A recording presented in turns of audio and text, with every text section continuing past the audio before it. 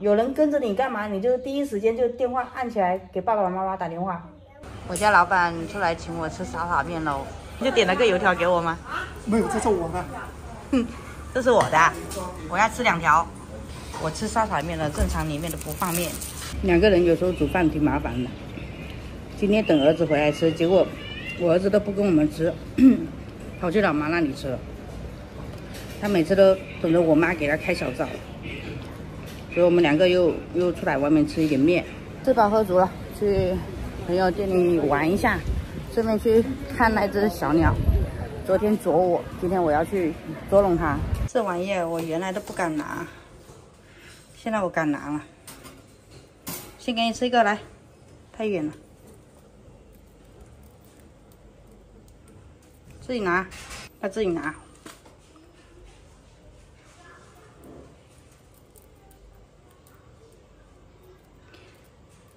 昨天咬我，你看吃一半丢一半。现在的鸟为什么这么可爱哈？换一个瓜子，来，很会嗑瓜子。等一下看一下它嗑的瓜子干不干净先。说实话是真的很聪明，你看，它嗑过了壳，它都不会再去咬。我看一下，吃干净了没有？干净干净，把它伸出来了，吃的还是很干净。你看，这是干嘛呢？这是对他自己的窝不满意嘛？来，看半天，你看看我手上没东西，你看他现不现实？没有东西吃就走了，自己抓。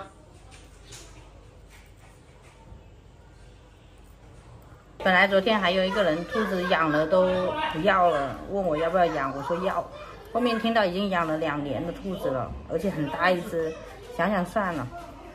还是不养了，不然我家现在你看鸡鸭还有兔子啥都养的话，早晚要去弄个农庄，成为一个动物园才可以。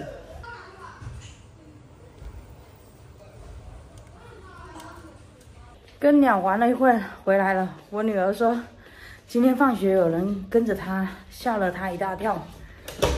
机灵，谁跟着你啊？不认识。不认识的人啊？下次回来赶紧回来啊！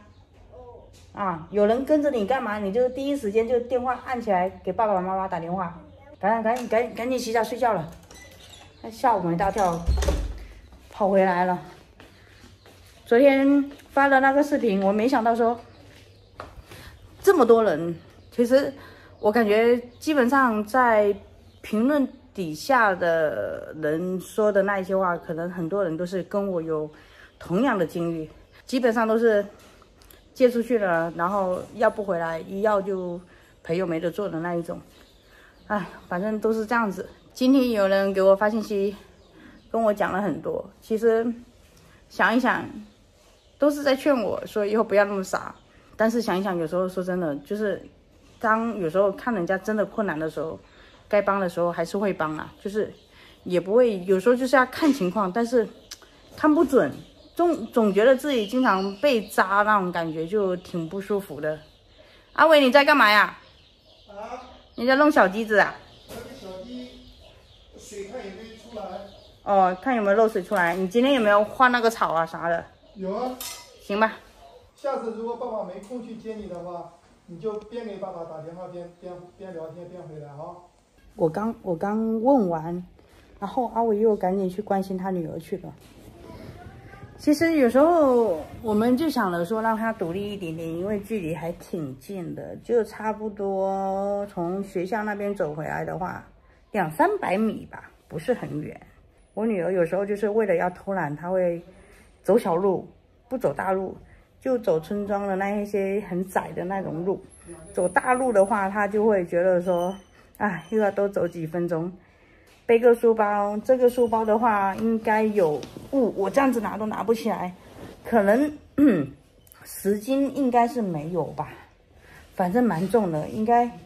阿伟啊，阿伟，妹妹这个书包有没有10斤重哦？10多斤啊。10多斤啊，反正我觉得好重。现在的小孩子真的是，以前我感觉我们的书也没那么多，背的也没那么多，还挺空的，没那么重。有些书我都会放在学校，然后重要的要写的作业啥的就会带回来，其他的如果像一些什么弟弟啊啥的，就比较平时用不到的，我就直接就放在抽屉啊，不带回来，就这样子。他们啊，每天扛一大堆，真的是扛一大堆啊！现在小孩子我觉得真的是挺辛苦的，但是我也不想给他太大的压力，就是尽量吧。像我儿子的话，其实在小学的时候也还好，到初中的时候，那时候开始叛逆的，学习就跟不上了。我女儿是好一点，我女儿比我儿子还要独立一点点。我女儿主要是懒。而且加上我们经常就不在家嘛，也没有人跟着他。以前我们2个都没有出去的时候，就好多一点。